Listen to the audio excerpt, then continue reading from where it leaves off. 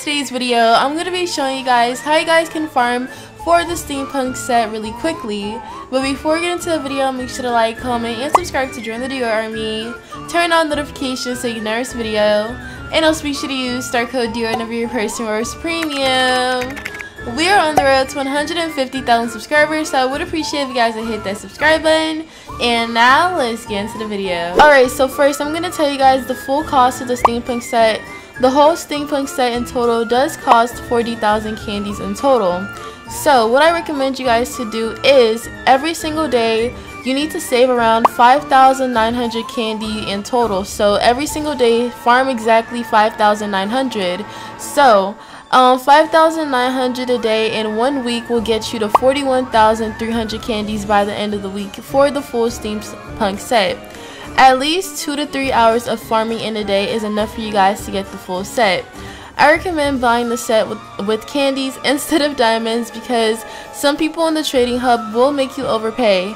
I also recommend buying multiple Steampunk sets if you can, because in a few months the value of the set will go up since there are going to be new players joining the game to try and get the set since they didn't for the Halloween update. The set went up to 350k to 400k diamonds before the update came back again for this year.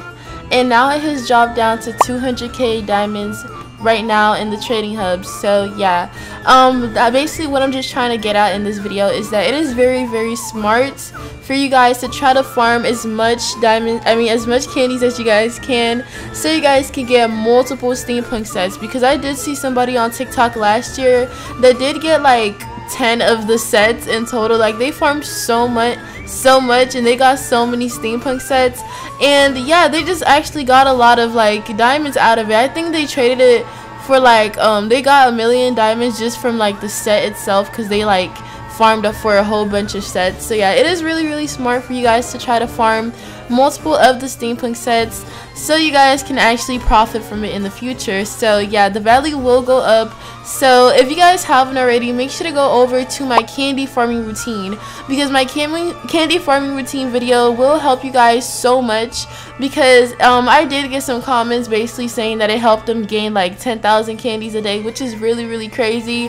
So go over to that video if you guys need help on how to farm a lot of candies for the Halloween update, and you guys can get like everything in the candy shop, and you guys can also get the Steampunk set as well.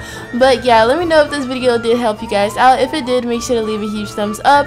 But this is all for this video. Make sure to like, comment, and subscribe to join the Dior Army. Turn on notifications so you never miss a video. And also make sure to use star code Dior whenever your person orders a premium. We are on the road to 150,000 subscribers, so I would appreciate if you guys would hit that subscribe button. And I'll see you guys in the next video. Bye, Diors. Love you.